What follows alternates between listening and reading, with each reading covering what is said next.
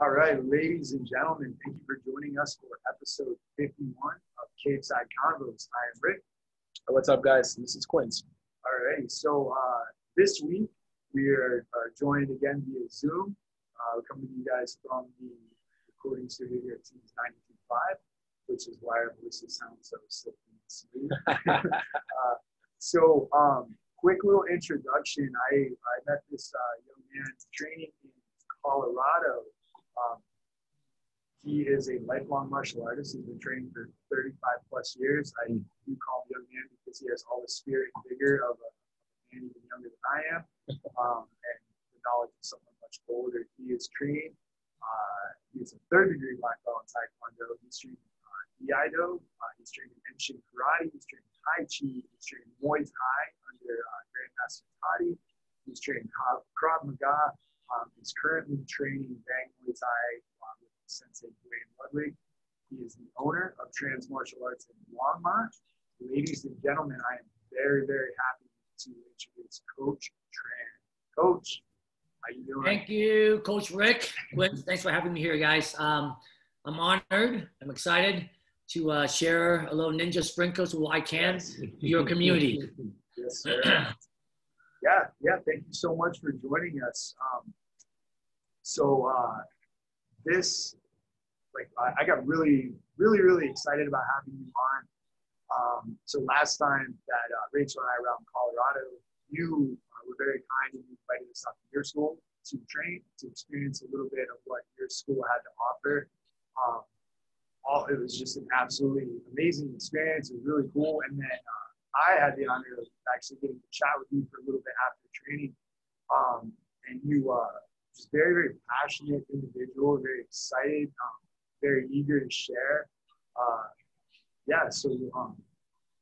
just excited. That was just a long way to go to say I'm excited. Well, I'm honored. I appreciate all your kind words. I'm really honored. One thing I am passionate about is about sharing about my life, my journey, my story that could help out other people in this world. I think we all take time to just wake up with a grateful heart and know that we're in a better place than most people in the world. And with that in mind, we are already winning. So I think that's what we need to do. Absolutely, yeah, For sure.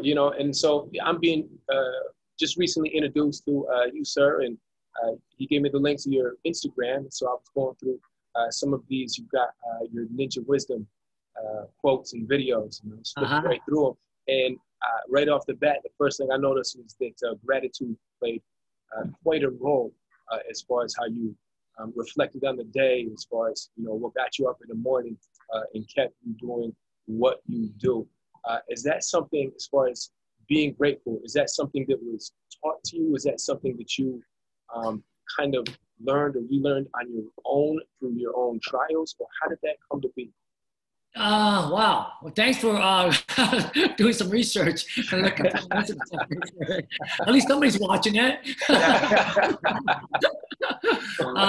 I appreciate that. I'm not sure if I told Coach Rick about this philosophy I teach my team. I coach my leaders in life, and there's a term called ikigai. Did Coach Rick, did I tell you that last time? No. Okay, so ikigai is a term that when people feel lost in life, they don't know what they really want to do in life. I teach them this philosophy that's helped me out through my life. It's ikigai. It's a Japanese term that means reason for being. What gets you out of bed every morning? That's ikigai. Let me tell you, there's 4 things right now that gets me out of bed that becomes your ikigai. Number 1, find what you love. Yeah, find what you love to do. That's called passion. Number 2, find what you're good at. Just because you love doing it doesn't mean you're good at it. I might love painting, but I suck at painting, right? Number 3, find what you get paid for.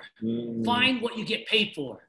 And number 4, my favorite one, find what the world needs that you can make better. Now, in those 4 quadrant overlapping is the ikigai. Is what we call fulfillment. You see, I'll use an example in my world. When I was growing up as a refugee, I was from Vietnam, grew up in this country, I came here as a refugee. back then, you know what the #1 poster was in kids' room? Farrah Fawcett. Oh man, Farrah Fawcett was like everything. But you know what? I was a refugee kid. I didn't have much money, but you know what? Poster I bought? Bruce Lee. All over my room. I was a closet Bruce Lee. You know, I wanted to be that kid. So I found what I love already. #2, found what you could, guess what? I took up the martial arts, I started competing. I started winning in tournaments. Hundreds and I competed and I started winning. So I found what I was good at. #3, can I make this into a living? I created a dojo. I made it into a living. #4, what the world needs. Guess what? The last 27 years I've been open in my dojo, we have contributed to our community over so many thousands of dollars get back into our community, do women's self-defense, scholarship program to make this world better. And now that, over several thousand students walk in our community because we made them better human beings. We contribute back. That is what, so to go back to what Quince was talking about, what wakes me up every day, I don't need an alarm clock. That is my reason for being. That's my purpose. I found my purpose already. So it's easy to wake up. Yes, and it's easy to wake up. But here's the thing. I'll give you a little hint. Wake up every morning. Name 3 things before you put your foot on the floor. 3 things that you are grateful for. That will kickstart your day. So that's to answer that question, Quince. Thanks for asking that. That's awesome. What a great answer. What a great answer. I can't tell you, because I mean, these concepts, they're so universal. They're so universal, and it doesn't have to be about fighting or no. You know, it doesn't have to be. You know, I found it through music and performing and creating. You know, and I find it people that love to do whatever business that they started. It could have something to do with computers or gaming, but it seems like you come through these universal understandings on your way. But it's so. But as we get into these conversations, it's so neat to hear other people's perspective, man. So thank you. So basically, Quince, you found your ikigai. Yeah, absolutely. Right? That passion. And sometimes, I tell you what, here's the natural law of life. Not everyone will find that in life. It's very hard. But the people who do will find fulfillment. I'll say that. Yeah, for sure. And I love how you don't stop there. I love how you start at finding what you love, finding your passion, but it doesn't stop there either. You know, in regards to, you know, being now practical. You know, what are you good at? How can I make a living? How can I provide for the people that I care about? And then also what the world needs. And how many times, Rick, have we talked about the purpose of community? Right. And to help create it. So there's a longevity into it. And it's not just for self, you know, but it's the people around us. It's the people that like that vibe with us and that interact with us on a day-to-day. That we really truly understand what we're here for, almost. Right. You know, all this knowledge, you know, all these things that we come across through our passion, through our purpose. Now it needs to be shared. That's the next part, because that will keep going, even when we're gone. I agree with you more. I love what you're saying. And remember this, guys. The word community, the last 5 words, you just take that part, is unity. Yes, sir. Absolutely. It's about bringing people together. Absolutely. Right? Wherever you're at in your life, whatever community you're in, bring unity in that community. This is where fulfillment will come. I never talk about money. I always talk about people over profit. Profit is a byproduct. If you open a business, you better make a profit. You know what? You focus on people and you lead people to the path, the profit will always come. Amen to that. I have always believed in that. Well, I mean, that absolutely shows. Like I said, we had the pleasure of coming out and training at your school. And yes, I mean, obviously, you said you had a business for 27 years. So you're doing something right on the business aspect of it. There had to have been almost 50 people there when Rachel and I stopped in. I know you were you're preparing some of your students for the black belt testing and stuff. So a lot of people you're familiar with from different areas were showing up and stuff. But the energy in that room and people's just raw desire to be there.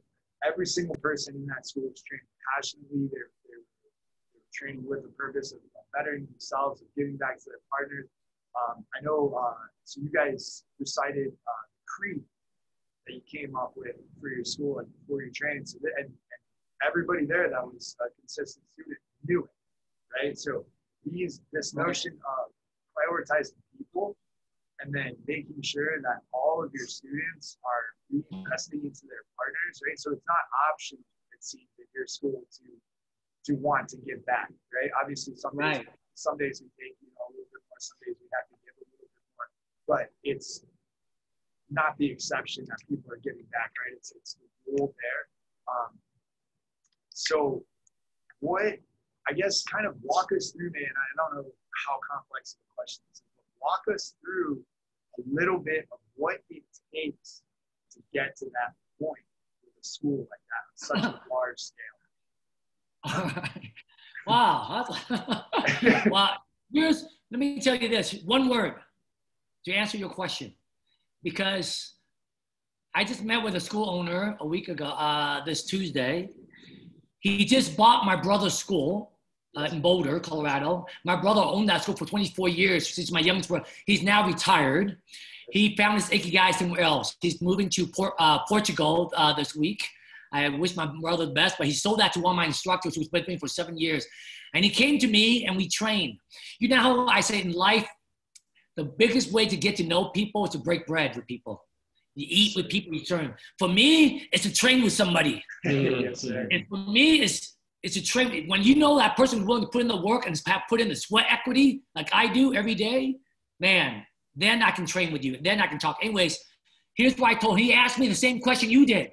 He's in over his head right now, taking over my brother's organization. Yeah. One word to answer that question. Culture. You have to build a culture. And what is our culture here at Trans Longmont? 3 words, guys. Every company has a mission statement. Theirs is so flowery, and they don't live it. It's so funny. I read some of these mission statements, some of these things, and the CEOs like, oh, yeah, we do all this. I don't see any of it. Here's our mission statement at Trans for the past 27 years. 3 words. Grow, serve, and love. Everything we do, that's the culture we teach from the very get-going.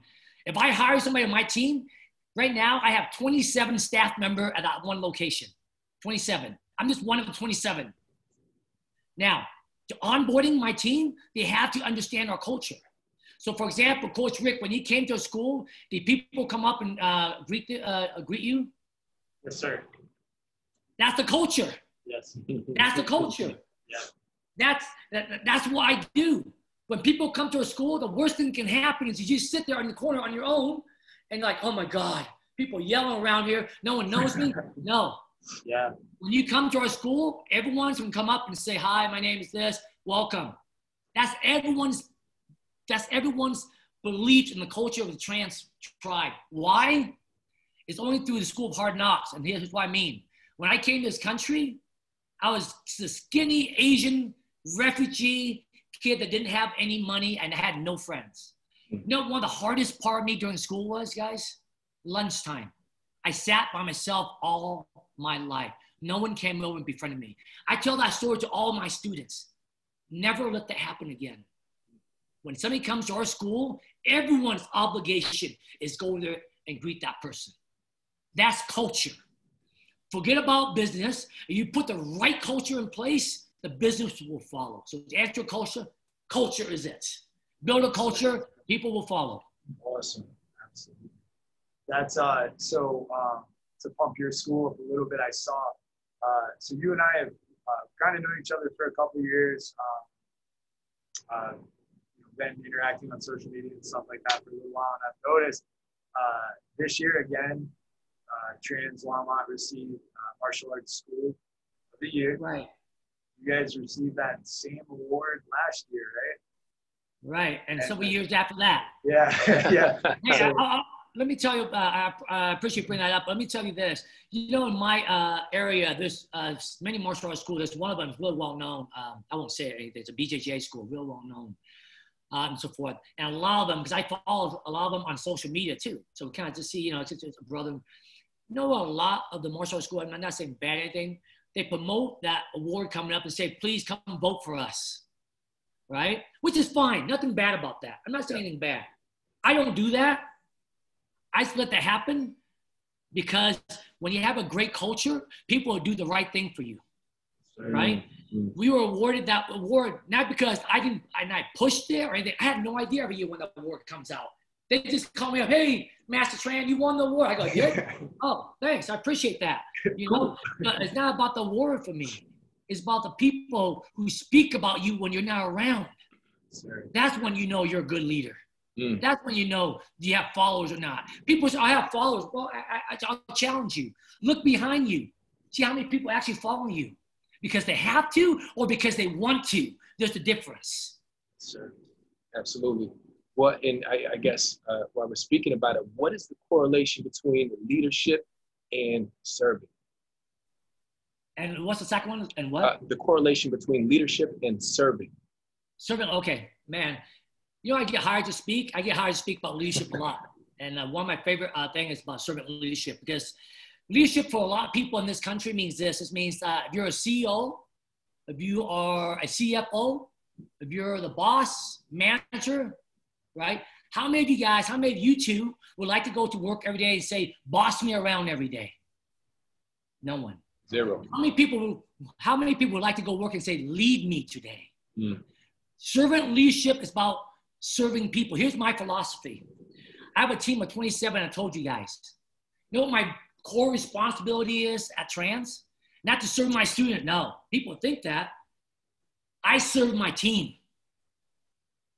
That's it. I serve my team. My team serves my students, our students. See? People think, oh, because you're the master, you're a CEO, you're president, they serve me. No. I know each and every one of my team members' goals in life and personal goals. I make sure they meet that goal, even though if those goals are not meant for Trans anymore.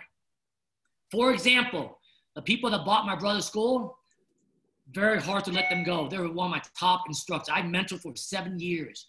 But they told me 7 years ago, sir, my dreams open up a school someday. I said, I'll make that dream come true.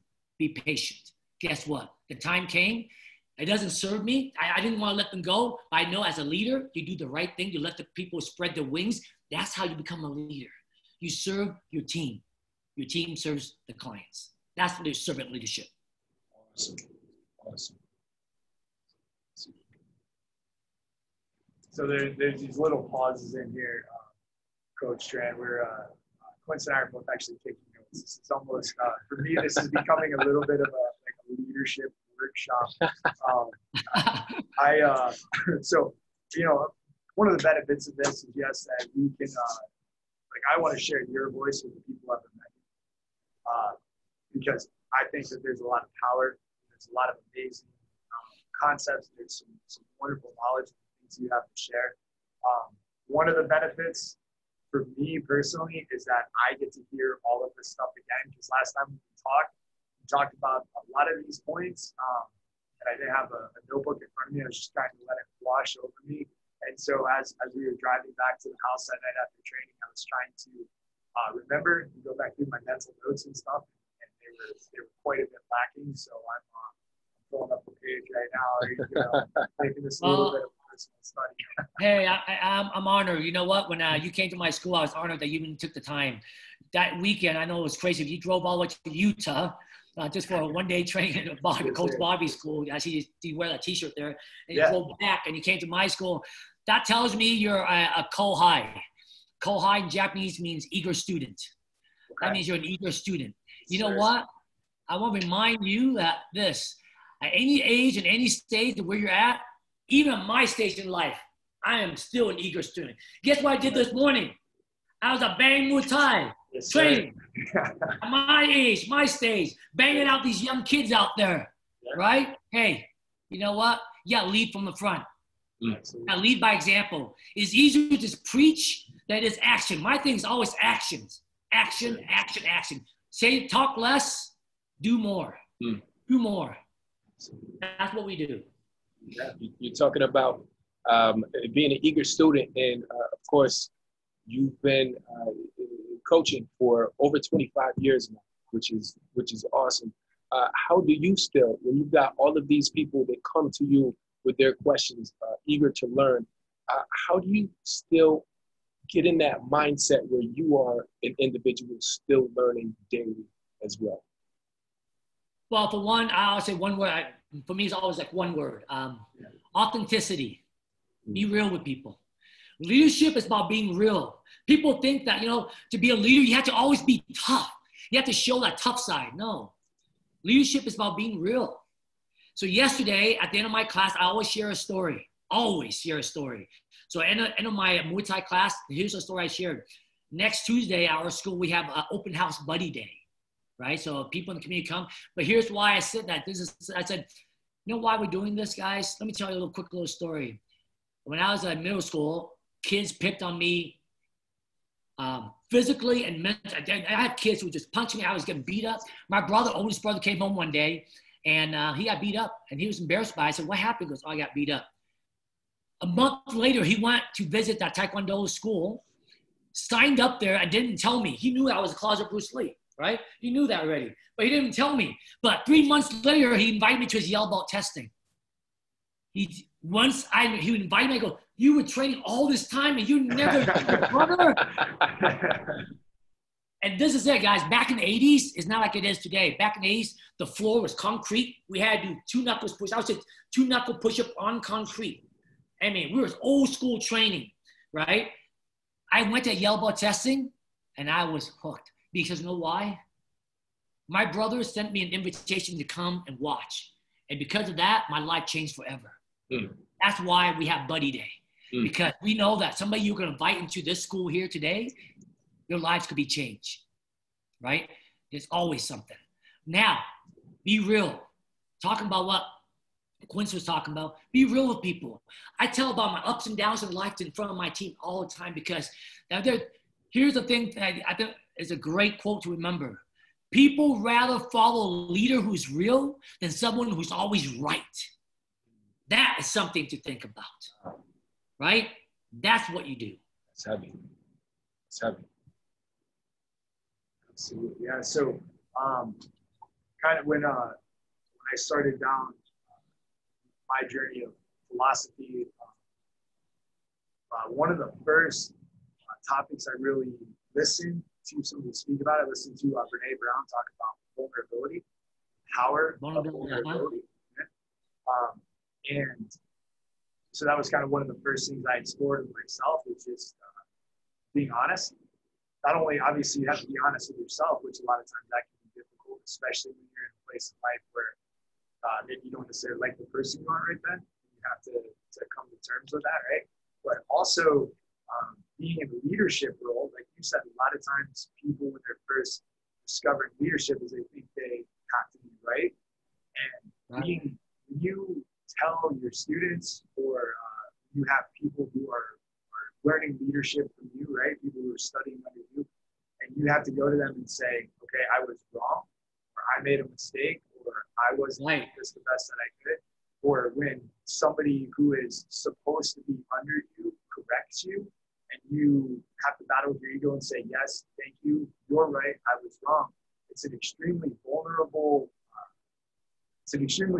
moment when you first start exploring that. But I think that as you get through that vulnerability and you start learning to let go of that ego, and I like the word authenticity a lot better because that resonates. Now later in my life, further down the road on my journey, that authenticity resonates a lot more because that's really what it is. And I think you notice that in people. When you're authentic and you're genuine and you're direct and you're, okay, I don't need to be right. Let's figure out what's the best thing for you, what's the best thing for me, what's the best thing for us, for the school, for the students and everything. Right? There's such a huge amount of growth that comes with that, right? Just being authentic and getting through that vulnerability and not being scared to just be who you are and let people be who they are, right? Kind of be where they are. And all of a sudden, it's mutual authenticity. You can grow, you can start affecting your community. That's, yeah. Well, you know what? You know how tiring it is to be fake? Oh my gosh. You have to put up a front, be doing all these things because you're strong, all these images. It's tiring. Sure. Just be yourself. And the right people will come. The right vibe will come. If people don't want to follow you, that's okay. I'm okay with that. If people follow you, I'm good with that. But it's so tiring trying to be fake, trying to be something you're not. You know, there's only one you, and this chance in life is just so short. I'm so grateful for the life I have in this season and being in this country and so forth like that. I mean, I don't have one life here. I'm gonna live it. And there's certain things, path, I walk a different path than most people. One of my favorite, I'm a quote person. One of my favorite quote is, it says, I took the road less traveled, and that's made all the difference in the world. I was that lone kid. No one ever understood me. I took the road less traveled, and it's made all the difference in the world to me. I don't have many friends in life, but the friends I do have are the one I cherish in my life. You know, they're the one that I can meet up with Quince one day. Oh, let's catch up again. Let's do this. It's awesome. You know, we don't have to get mad because we haven't contacted each other or anything. No expectations. You know, just do life and flow with that. You know, so be real. I mean, I'm up, I'm down. I certain things I try my best every day. But I always tell people, follow me if you want, but don't follow me too close. I follow a lot. I'm not perfect by no means. I never claim to be perfect. What I do claim is that I'm going to try my best. That's all I can do. For sure. And, you know, we talk a lot about how important it is to trust the process because, you know, when you say be real, you know, when you say take that road less traveled, that's hard to convince yourself the first time to take that first step. You know, I think a lot of us from a younger age, whether it's parental influence or maybe school or teachers, but people tell us what we should be doing, what we need to be doing, and we kind of lose that ability to kind of think for ourselves. You know, we have all these expectations to live up to, and then we get older, and they end up kind of, you know, growing within us as far as like it comes out in just these weird ways. Maybe they're anger issues, maybe it's like addiction or stuff like that. That people aren't able to connect because they're not living their true self. Right. They're hiding and they're covering it up and they're avoiding. It's a lot of avoidance, and it just sends them down that, you know, that tough path. So it's very true words. Very true words. Well, I'll say this. What is your ethnicity, Quince? Ethnicity? Yeah. My father's Haitian. My mother is French Canadian and German. Okay. Oh wow, nice. Okay. Yeah. Now I say that because in the Asian culture, education is always pushed to the max. Education, and education over happiness even, right? That's in the Asian culture. My culture is that way, right? I had to break free from that, right? I had to break free from that. I call this the herd mentality. Everyone's herded to the same path. But if you're that one cow that got off of that path and went a different route, the lonelier route, understood what it's like, you will succeed. Yeah, absolutely. Because guess what? I've never been a formal education. They say that a formal education will make you a living. Self-education will make you a lifestyle. Mm-hmm. I've always been self-educated. Everything I want to learn, I go full force into it. I YouTube it, I listen to it, I do whatever I can. I'm going to be a master at it, right? And since our mission at Trans to grow, serve, and love growth, I always ask my team in our monthly meeting, stand up, what did you grow this last month since we spoke? You better come up with something. You better be growing. If you're not growing personally, you're going to be left behind on this team. Everybody here, even myself, is growing. Because there's a thing called the law of the lid. Let's say I'm here in this organization. I'm Master Tran. Here's my team, and here's my student. If I'm not growing, my team continue to grow, they hit the lid. And then once they hit the lid, and I'm still not growing, they can go search somewhere else. Yes, sir. I always got to be one step above my team, continue to grow so they can grow also. So growth is a huge mission at Trans. Everyone must grow. I don't care what age, what stage you're at. You can't tell me because you're 7 years old, you can't do anything. No. You can train an old dog new tricks. Exactly. I really believe that. Yeah, absolutely. I mean, testament to that, Coach Tran, you just got your blue belt under Sensei Ludwig not too long ago. Last weekend, right? Oh yeah, I know. I always laugh because a lot of my students follow me and said, "Master Tran, you have a blue belt?"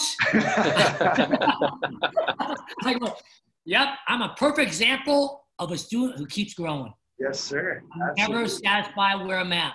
I'm just a student, just like you are. Because to be a leader, you gotta be a student first. Guess what? You should be an instructor of being a student. Yes, sir. Never forget that. You're always a student before you're a teacher. Absolutely. Lead by example, guys. Lead by example. Yes, that's every pretty much every Wednesday, Sensei Ludwig will set up a Zoom camera for us. So myself and then a couple of our students, we can hop on and retrain, and he'll kind of watch over us a little bit.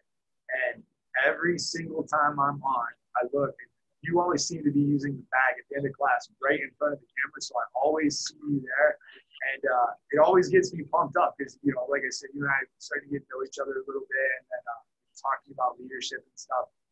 Every single week, you're setting that same example. You're there, you've got the humble mindset, you're listening to, you know, to what Sensei Ludwig is saying, you're trying, you're learning, you're growing, you're challenging yourself in new ways. So that's just, every single week, it's just a really cool thing for me. It always gets me pumped up to see you. And, you know, Sammy's out there, you know, Sammy's in his 60s now. He just got his move. Right. He got his move out back in February. But yeah, I mean, you guys are out there. Like you said, it doesn't matter how old you are, it doesn't matter your walk of life. No. That's that leadership mentality. Is you're going in, you're starting as a white belt, you're just being humble and just eager to grow and learn. Right. And you know what? Here's something to think about. At any age and stage we're at now, how successful you are, two things always come to my mind. Stay humble and stay hungry.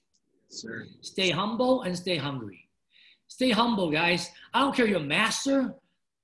I don't care you've been in teaching for 35 years. Guess what? I come to Sensei Dwayne.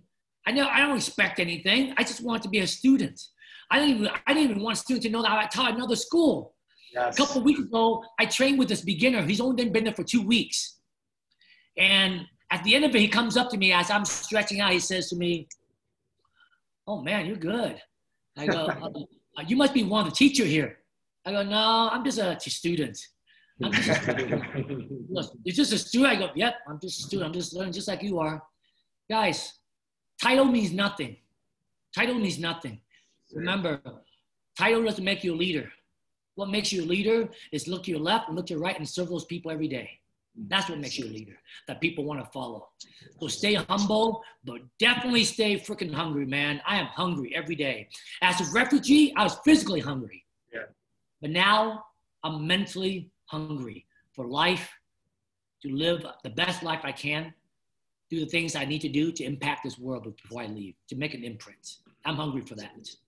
Awesome. Going to be, so speaking of the humility, I don't know if you remember this interaction or not. It was last August, so it was the first time I came out to HQ. I drove out by myself. So I've been out there once. We've flown out, and then last summer I drove out. I was out there for 2 weeks. You and I trained together, and I didn't know who you were. You know, you came in. You thought, you know, I thought you were another student. I'm sure I was wearing my blue shirt at the time. But you know, we're just, you know, two people in there. We did train partners. We trained. And as the class was going, we were working on technique, and I, you know, always wanting to be coaching and be sharing and helping people. I was kind of, in my mind, like, you know, sharing some pointers with you and stuff, again, not knowing who you were. And then that night or the next night, I ended up calling you on Instagram, finding out who you were. And I felt very, very silly. I was like, this guy knows what he's doing. I was like, who do I think I am telling him how to do the techniques and stuff? But you were just the most humble person. Like, yeah, probably already knew what I was telling you. I was probably just blowing smoke or whatever, you know. Could have been stuff you already knew, but you didn't say, "Yep, I already know," or you just said, "Yes," you listened to what I was saying. You were just so willing to listen and process whatever it was I had to offer, which I think is a huge sign of leadership, and it's a huge sign of humility as well. You can learn from everybody. It doesn't matter if you appreciate that. Yeah. So Appreciate that. Like I said, I don't know how much you remember it, but that sticks out very prominently. I remember that training time. Yes, no, I remember that for sure. You know what? But what you said just brings up something about leadership that I preach is, you know, when I have a monthly group meeting with 27 team members. As mandatory, they come, we talk about leadership, they take notes and do all that stuff, right? So we teach about that. And here's a good way to teach about ideas and events at your school. And I'd say this, any event you do, could be in the music world, whatever. You know, if I was teaching you guys, I come up with a great idea and I go in there, I say, "Hey guys, I have this buddy day idea. I want to do this, I want to do this, and do this." All right, Quince, what do you think? Coach Rick, what do you think? But if I tell you my ideas first, I tainted the whole room already. Leaders learn to speak last. Zip up their mouth. They say this, here's what I would do. I said, hey guys, I want to come up with a buddy event. I need to get ideas from you guys. Can you help me? Now guess what happens? You didn't take the idea. You give your team a chance, a voice, a platform to speak. And then only at the end, you listen to everybody in your tribe. And then you say, awesome. I love the idea of that one maybe, but here's what I think too. They go, okay, see? So leaders learn to speak last without tainting anything and give the platform for the team to be heard.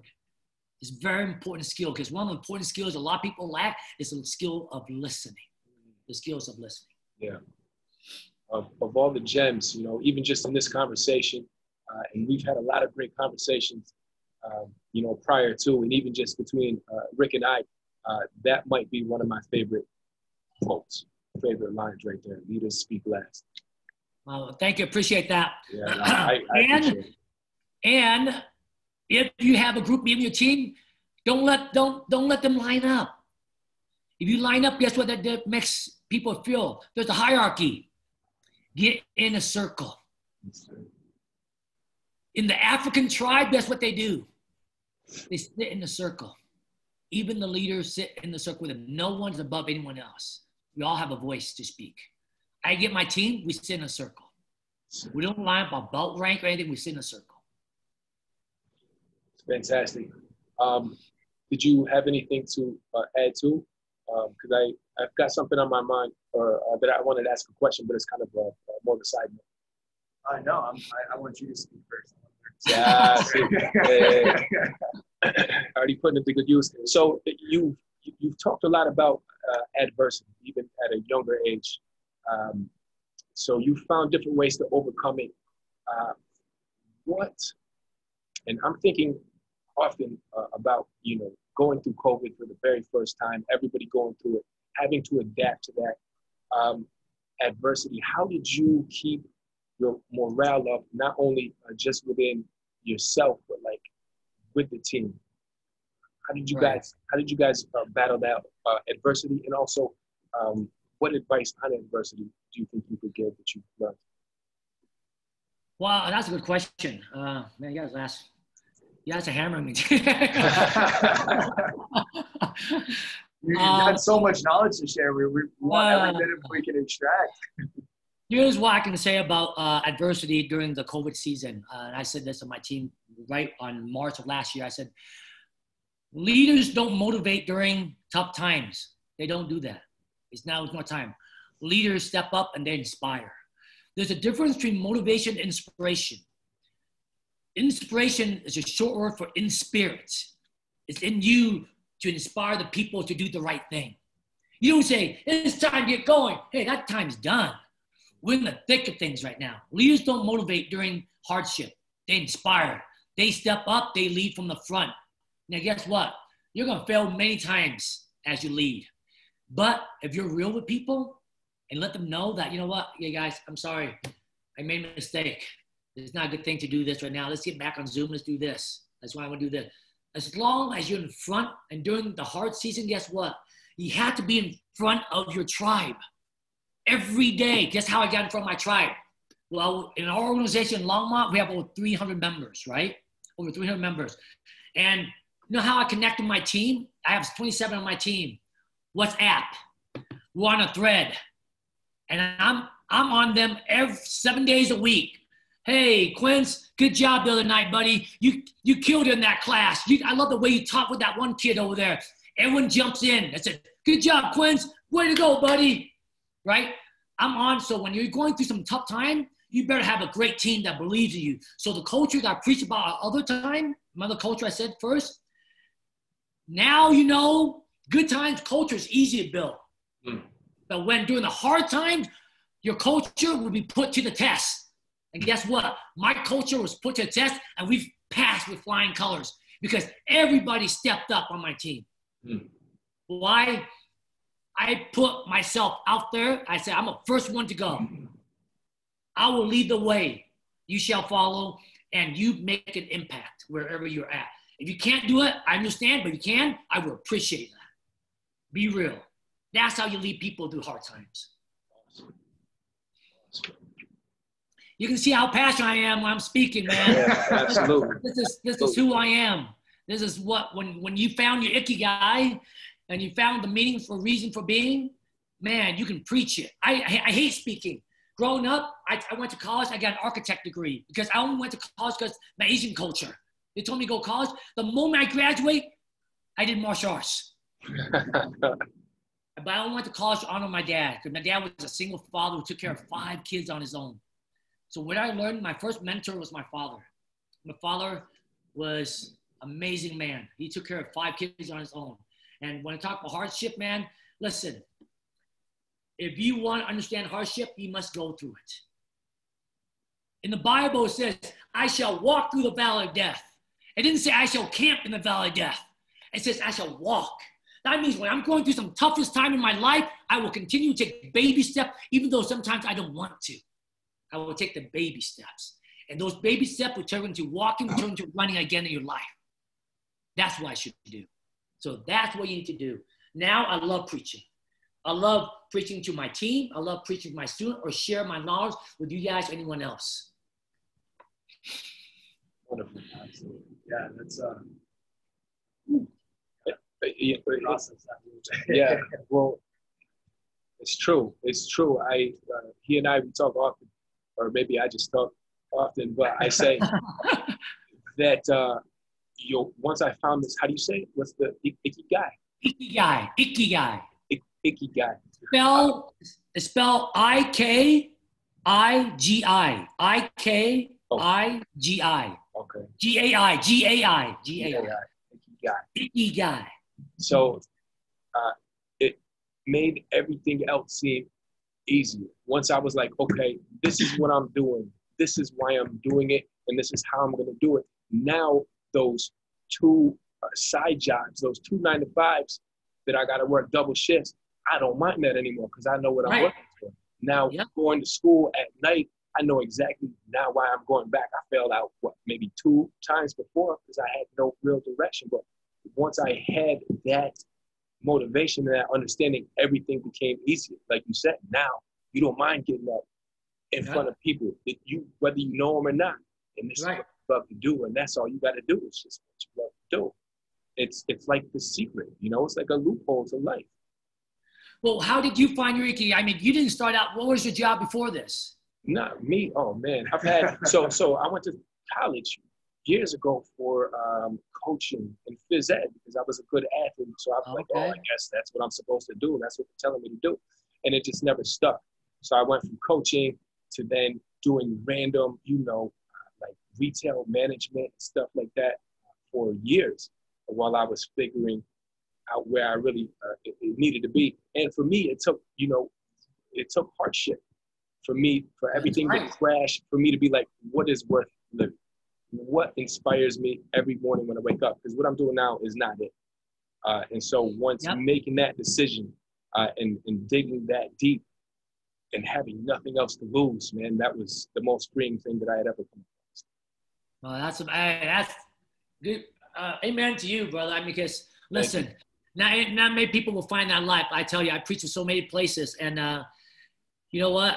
I'm proud that you get a chance because we need more people like you because when you have your purpose in life, you shine and you can impact more people. That's it. Yes, sir. We need more people like that. So that's awesome. I love that story. Share that story more. What do you mean? What do you think I do on the radio all day? Yeah, that's right. No, but it's true. That's right. Everybody has a story to tell. But it's how you tell it and how you preach it out there and let people know that, you know what, anything's possible. You just have to be willing to put in the hard work.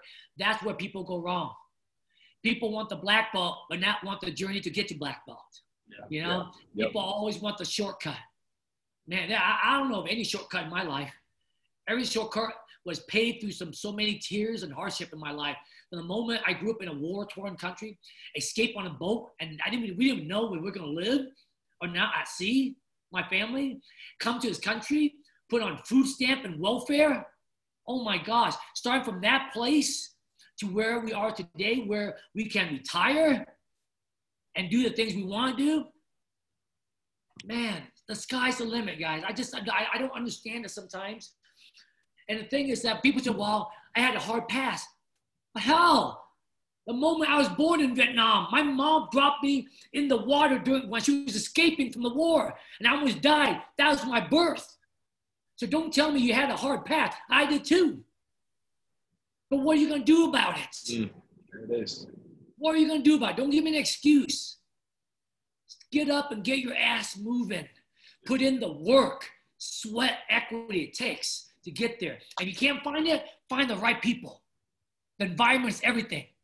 I don't care if you give a fish $1 million and put the fish in a mansion, it's still going to die because the fish is not in the right environment. But when you put the fish back in the right environment, it's going to live. Put yourself in the right environment. Those people will help you to grow. That's it. Period. That's it. That's it. Love it. I find it interesting because this is even a sort of revelation I come to myself back when I first started training. This was years ago. Outside looking in, it never crossed my mind that, oh, this is a place that I would enjoy being. I'm like, these guys, they're fighting every day. They're probably a bunch of assholes. Probably it's just, has to do with violence and probably, all of these, very shallow understandings. And once I get into it, it's the conversations, it's the philosophy, it's the mindset. I'm like, oh yeah, we've got a million things in common, a million things to learn from each other. What would you say to those people, same that I was years and years ago, outside looking in to what goes on in the dojo, in the gym, whether it's at yours or whether it's at other gyms that you've been to? And I might not be asking it right. In regards to people that think it's just fighting. It's just what? Fighting. Fighting. Yes. What would you tell those people? Well, I guess that starts from the leadership, whoever's teaching that school, whoever's the master instructor of that school. Because there's some schools that focus more on fighting. There are other schools focus more on tradition. Everyone's school is different. And the thing is, it's not bad schools, it's only bad teachers. It's for that too. And so it depends on the people who's teaching. For me personally, I believe martial arts saved my life. I really believe that because during the hardest season of my life when I was bullied so many times, and this kid was ruthless at me in middle school. Man, he was ruthless. And he was a lot bigger. I was a scrawny 125 pounds in middle school, a skinny little Asian kid, I took 3 months of Tae Kwon Do. And I said, if I had the courage, when he came by me one day and he pushed me in a lock, I said, damn it.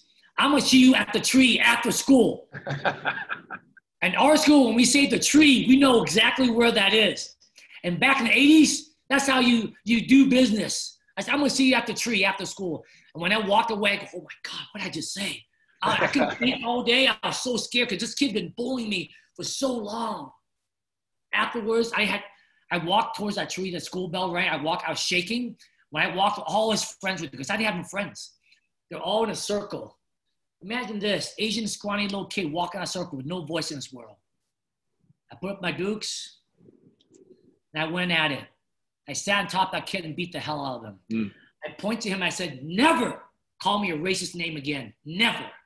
From that moment on, I found my voice in this world.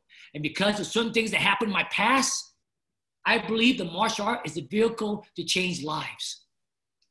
It's not a vehicle. I never say that to people. I say martial art is a vehicle to fight. I believe a martial art, for me personally, is a vehicle to change lives, to be transformer. So my name is Tran, so I would say it's transformation, right? It's a transformation. If you let it, this place can change you. Drop your ego at the door. When you bow at the door, drop the ego there. Come humble, come hungry, we will help change you.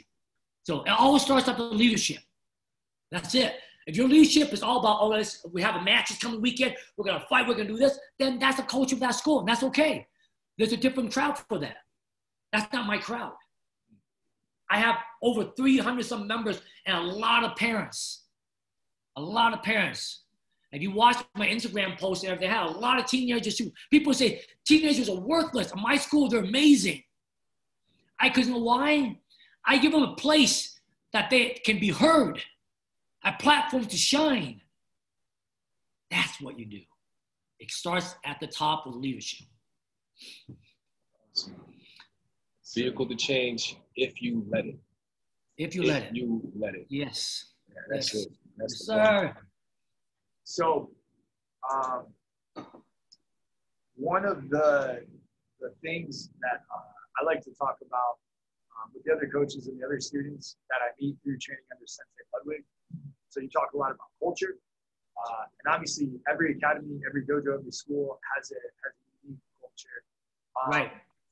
One of the things that is very common with the Bang Muay Thai affiliates is the use of the word or the phrase "os." Us. And I always love when I have the opportunity, and being that, you're a man, you use a lot of words that stick out to you. Ikigai is one of them. Culture is one of them, right? So words obviously have a tremendous amount of power with you. You and I have used this word a lot in conversation. You always use it around the gym. It always means something. Obviously, it has a specific definition. It always means something a little bit different to everyone and how we use it.